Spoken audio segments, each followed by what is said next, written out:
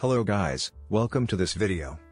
In this part of Adobe Illustrator tutorial videos, I want to show you how to easily create a logo using the popular golden ratio technique and color it using a gradient.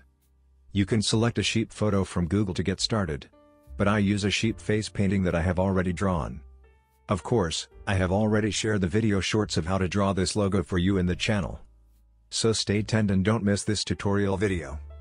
Don't forget to subscribe to our channel if you have not already. Also, to support us, like the videos and be sure to write your comments about them for us in the comments section. So to get started, let's take a quick look at how we can use the golden ratio for design. Then, with the help of this technique, we can easily make a sheep's face. And at the end of the video, we use gradient for coloring and paint our design with our desired color. For easier access to any part of the video you need, you can use the timeline below.